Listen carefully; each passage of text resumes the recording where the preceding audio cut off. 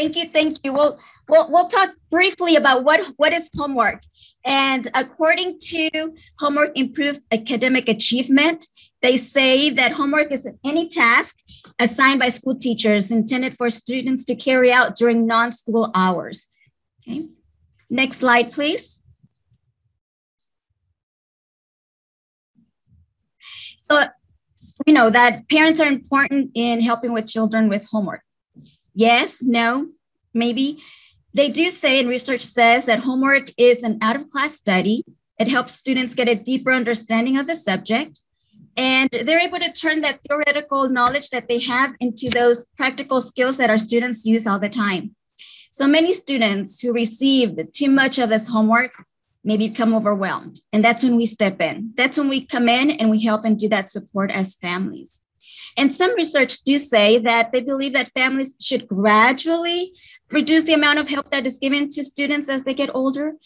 But others believe that parental involvement cultivates that positive learning behavior. So what do you believe? Is it important to help children with homework? Yes, no, maybe? Think about it.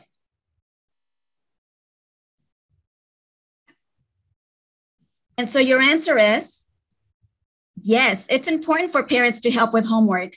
It's an important responsibility that as parents, we are directly supporting that student learning. This allows success to happen at home and be involved in the children's education.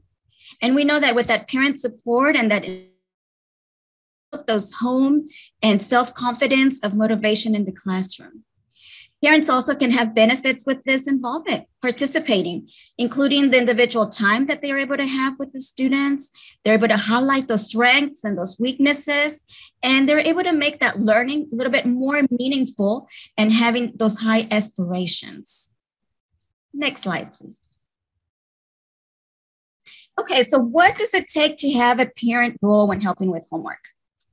It is taking part in our children's education.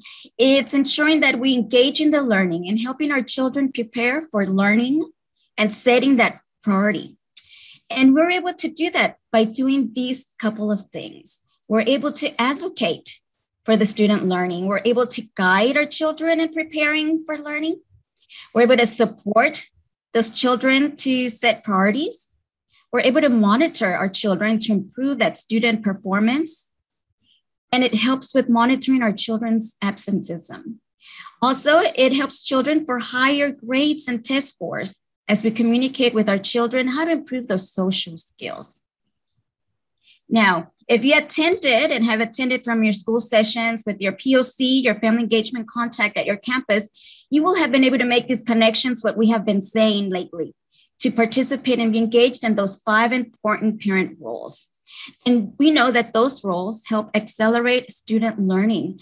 We know that by communicating those high expectations, by monitoring your child's performance, by supporting the learning at home, and by guiding your children's education, you're able to advocate for your child.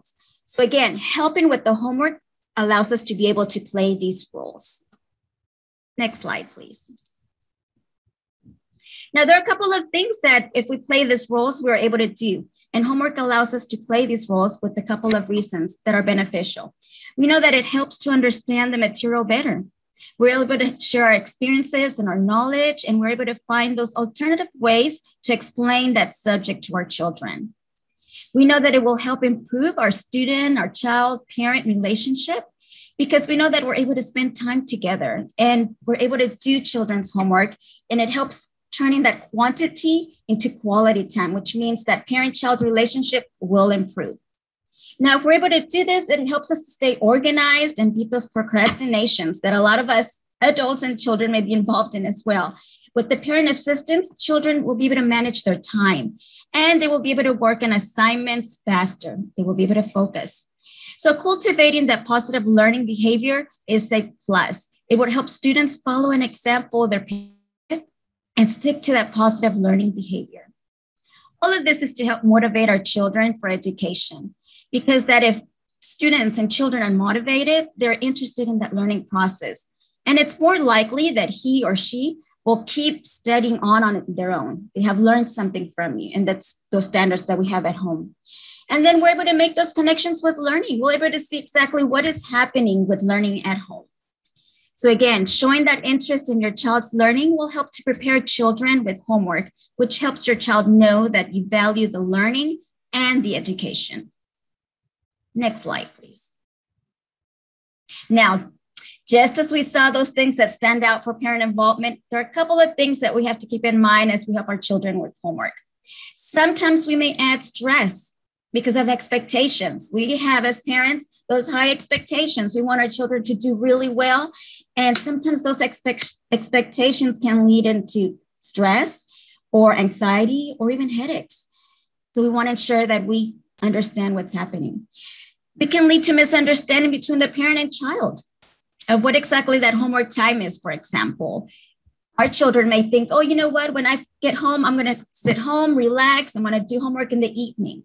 And as parents, we may think, no, we've got to continue to do this homework now so that we can have free time in the evening. It discourages independent learning and self-management. Sometimes as parents, we want to complete the whole assignments from beginning to end. And when we do that, it discourages our students, our children from being responsible for their homework routine. And why is that? Because they know that if they have to be reminded of an assignment, they run out of time. Here you are trying to help them complete it. And then it discourages them the independence of learning and self-management. Also, when we step in, that may help in reducing their test scores because they're so accustomed to receiving our support at home with at-home activities, at-home assignments. Then when it's time to complete these assignments during the daytime in class, they may not be able to do so. So again, it results in lower test scores. Next slide, please. So let's think about some tips. What could help our children with homework? We want to ensure that we find that right time for the homework. Like we mentioned, you know, it's okay. After you get home, 15 minutes, let's take a break and it's time to continue. Ensuring that you're able to motivate your child, given that time limit, and ensuring that you have that weekly homework time. So this is what we do when we come home. And then also being able to give that right space for homework. What does it look like? For the younger kids, you know, less distraction, being there present, being available. For the older kids, being able to acknowledge what's happening around their surroundings and working with what is happening from those distractions. We're able to develop a positive approach to homework. Okay, we know that homework sometimes is not easy. So we want to encourage our children to stay on task, to keep focused, to try to do the easy assignments first, and understanding the work that is being asked of them. Knowing and letting the teacher know, you know what, Ms. Yepes, my child is spending way too much time doing homework. We want to make sure that they can concentrate, that they can focus, and if they're struggling, partnering with the teacher and ensuring what can be done for their success. Next slide, please.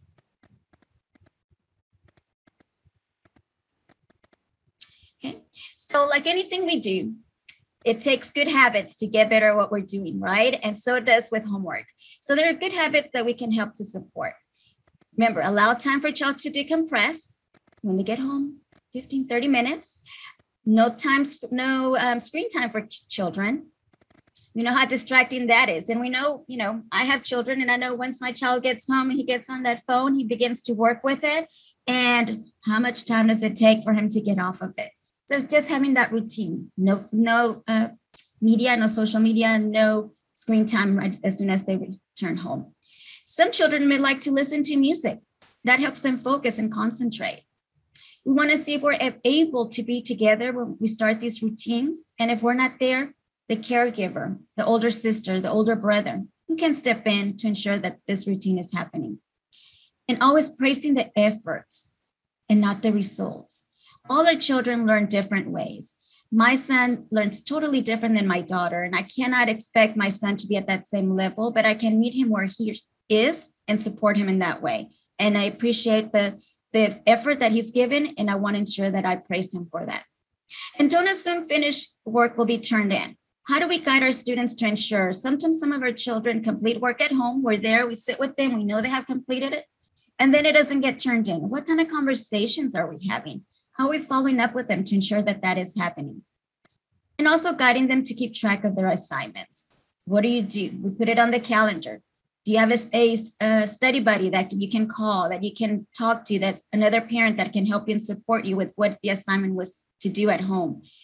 Write information that they can look for relationships in the homework, that they can make that connection of what they learned last year or what they learned last week. And they could be like, oh, aha, this sounds like what I did last week. Or, oh gosh, now I know how this makes connections. So just having those conversations with the children. Thinking those questions of the who, the what, the where, and the why, and the how was this process happening or doing. Now, we want to ensure that we guide our children, depending on the age that they are, that they know how to use a planner. That helps them stay organized, not only now, but later in the future. So choosing the right planner. If my child is younger, having that calendar that has the bigger boxes that they can write down in. If my child is in the secondary grades, well, they know how to fill in, how to give those details, how to do the due dates, and always being there in conversation of, let me see what your planner looks like. What have we been working on? Oh gosh, okay, I see you had to do this and you were able to write this. And just ensuring that you're present for the conversations. And remember, it's always a teamwork. Include your family, because not you, not the teacher, not the school can do it by themselves. Next slide, please. So now that we know that there are good habits that we can help our children, let's look at some things that can help with your homework routine. Okay, things to keep in mind. Build a routine together as a family, teamwork. Put schedule in writing. Set a limit on reminders. So you have to do this math assignment. When does it have to be completed? You have to do this reading project. When does it have to be completed? Get the children started. Okay, let's get started. Let's sit at the table, whatever the sign area is, let's do it. Design to get the child started with the tools, necessary tools that they need. And then step back. Again, sometimes we're so accustomed to being there for our children and completing from beginning to end. Do this. Did you already do that? Did you already do this? Just ensuring that you step back and you watch from afar that they are successful with their tasks and routines. Set a timer. That's important. Okay, we're going to work from this to this during this time, because that will only help them stay focused on what the assignment is. Plan realistically around the school activities. How many of you have sports? How many of you have dance, have drill team, have after school activities, tutoring? Okay, how are we managing homework during these other activity times? And always reward the progress. Again, no matter how small or big the achievement may be, reward the progress and for the effort that they have been doing. And the last one, very important, stick with routine. It is so easy for us to just change things one day, and then what happens? It's so much harder to get back on a routine. So continue with that routine and help supporting your children. Next slide, please. Okay, so as children are working with their homework, just as adults, we're all humans, we get distracted. And so they will too. These are some tips that can help your household move a little bit off and beat those distractions. Take frequent breaks. You know, it's okay. He's been working on the reading assignment. Okay, after chapter 1 or mid through chapter 1, take a break. Let's take a walk, move around, do some kind of a hand movement, talk out loud. What did you read? You know, change the subject, ask him about his day, ask him about the next assignment that has to be done, or ask about the thing that's happening outside in the neighborhood, and then take a drink. Go for a drink and take that break. That will help in focusing with homework. Next slide, please. So another thing that we want to ensure that we know that there are a lot of meltdowns. How many of you have them? How many of you hear this? Oh, I don't want to do this. Oh, I can't afford to do this. I can't do this. Okay. So then there are a couple of things that we can do to avoid those meltdowns. Build that partnership with teachers. Create that notebook that a teacher and the parents can focus on. Consider a tutor, an older student, a college student that can help with the support, because if you have noticed, sometimes it's easier for a stranger to help make those connections with their children than sometimes as a parent alone. Then join a homework group and enforce those consequences. Next slide, please. Okay, so let's look about managing the homework load, because those meltdowns sometimes could be because of how much homework they have to do. So let's look at this top row that we have here. We have a couple of questions. Now imagine what the bottom row, A, B, or C. Think about this. What's best for everyone? Is it A, B, or C? What do you say? Next, please. Do it as early as possible, correct. Number 2, what if I have fun? What if I have an intimidated child? What's your answer? Next slide. Build confidence. We've got to help build that confidence. What if my child is a forgetter? He forgets to do his homework. He forgets to write down. What do we have to do? Create a call list. Very good. These are just a couple of things that you may have children that may be falling under these little timelines here that can help and support you. Let's look at some more. The next slide, please. What if my child is overwhelmed? What can we do? A, B, or C? Cut the assignment in half. Number 2, what if my child is a daydreamer? What can I do to help my child? Gotta change the scene, move them around, talk about something else. Number 3, what's best for my elementary grade child?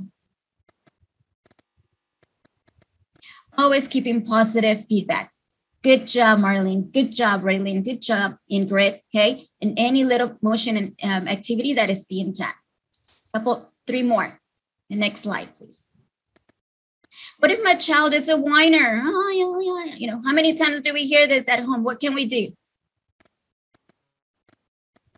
We as parents can sometimes leave the room because we know that maybe they're acting this way because we're present. But if we leave the room, we let them figure out something may change differently. Number 2, what if my child is a procrastinator? What can we do? We can beat the timer. You put things on a timer. Let's see. Okay, let's finish this. Let's finish that. Then we move on to the next thing, right? Look at the planner. What has to be done? And number 3, what's best for my child in the secondary years? Plan, plan, plan. And it's not too early to begin at the beginning. Plan. This is what it looks like. As a family, this is our calendar. This is what we do first, second, and third. What are your assignments? How can we get that completed? Next slide, please. Okay. So how do I, as a parent, help with homework without taking over? How many of you sometimes get so overwhelmed as well? And we're like, okay, just come here, right? But let's look at a couple of things that we may have done then that we could do differently now. Next slide, please. We used to sit beside the child to answer questions and fix their mistakes. How many of you have done that? Because you want your child to get a good grade, right? So what can we do now? We can stay available close by doing our chores, our cooking, and our cleaning, where we can just keep an eye out for them. And we give them that independence. Next slide, please. Okay, next.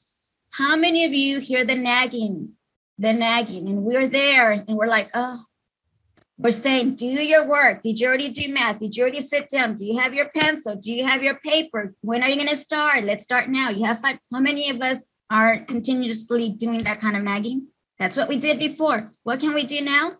We can set up a nonsense routine. We can show them, hey, this is what we're going to do. This is the expectation, and this is how we're going to move forward. Next slide, please. Okay. Before we used to lecture, why are you waiting till the last moment to do your homework? That doesn't begin or end at any time. We're always going to have, why are you waiting till 2 nights before? Why are you waiting till the day before to study for a test? What can we begin to do now? We can start teaching them those time management skills. Let's look at your calendar. You have this assignment that's due in 2 weeks. Let's do this first. Let's do that second and break it down. Next slide, please.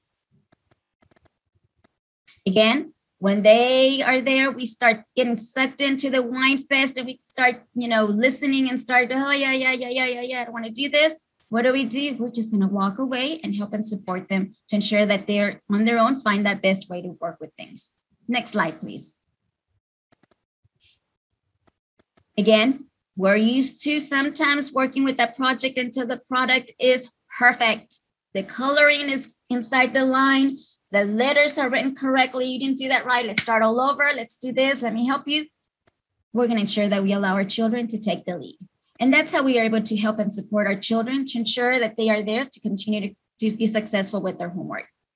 So now that we are able to do those kinds of things, we're going to go to the next slide. And we'll be able to see some applications. If you need help with tutoring, free services for homework, for tutoring, want to know what's happening in Dallas ISD, the support that Dallas ISD is doing, you can go to this QR code, just take a snap picture of it, and it'll be able to help you and see what support is out there. There as well, you'll be able to see a list of maybe some devices, some technology that can help you with online planning, that can help you with conversations, with practice, the reading in other languages. You're able to see that there.